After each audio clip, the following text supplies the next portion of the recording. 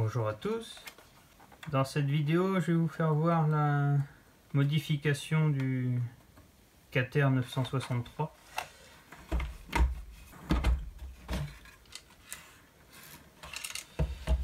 Hop.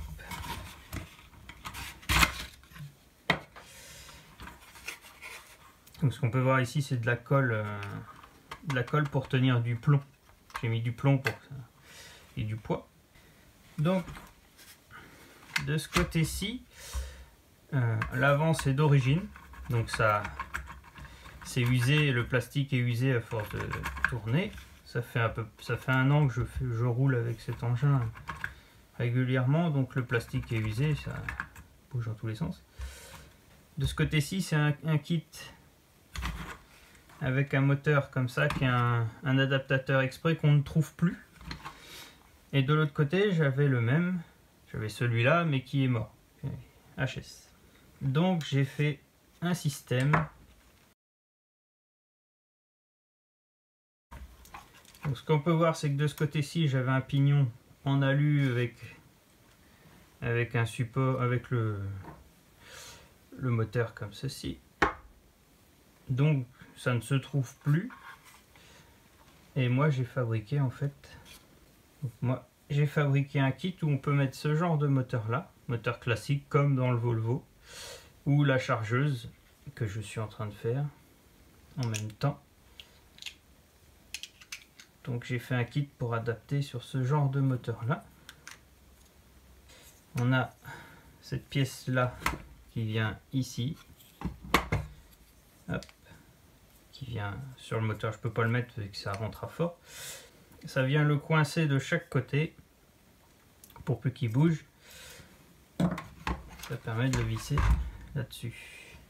De ce côté-ci, j'avais des pignons en alu que j'ai modifié par des pignons en plastique avec une bague qui permet de le serrer de chaque côté sur le moteur, qui ressemble beaucoup aux pignons en alu. J'ai refait le motif comme sur les roues d'origine, j'ai refait le motif dessus. Voilà, ils sont pas peints, c'est pas encore peint. Pour l'instant, c'est en test. Donc ce qui est là, c'est la moitié. C'est ce qui permet de faire tout un côté. Hop. Là, j'enlève l'axe à l'avant.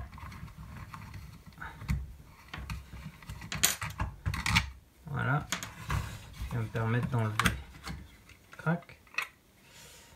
D'enlever ce morceau là où j'ai mis un petit piton qui permet de tenir l'axe. Voilà, l'axe qui vient se visser dans cette pièce là, qui est vissée dedans, et là en fait on vient visser tout simplement dedans comme ça. Voilà, ici on voit c'est boulonné sur 4 vis, donc ça tient. On a la pièce ici d'origine qui est là, et moi c'est tellement usé que voilà, ça bouge dans tous les sens. Donc j'ai fait le même pignon qu'à l'arrière. Pourquoi? Parce que quand c'est lisse ici, la chaîne elle avait tendance à passer à côté avec les dents, ça saute plus. Avec l'axe, les roulements, voilà, ça peut tourner parfaitement, même avec le poids de la chaîne qui tire. Voilà. Double roulement. Donc là on est en dessous. Ici le pignon sur le moteur. Ici j'ai mis une plaque pour protéger les moteurs, pour que la terre rentre plus déjà. J'ai creusé de chaque côté pour pouvoir mettre cette pièce là.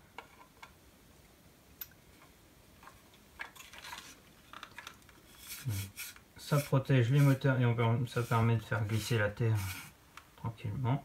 Alors ce qu'on va faire, je vais tout remonter.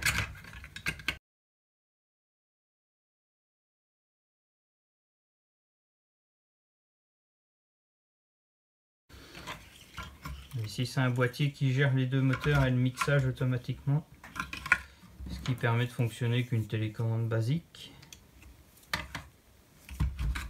Tac. Bon, là c'est pas une télécommande basique, mais c'est le même principe.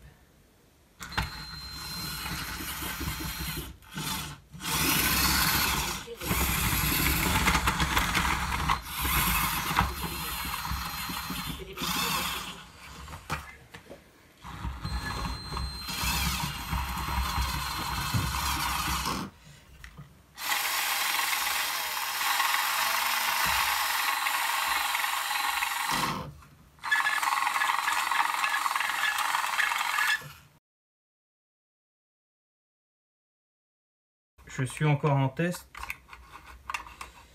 pour voir la solidité du pignon. Le kit devrait apparaître prochainement. Pour l'instant, c'est en test.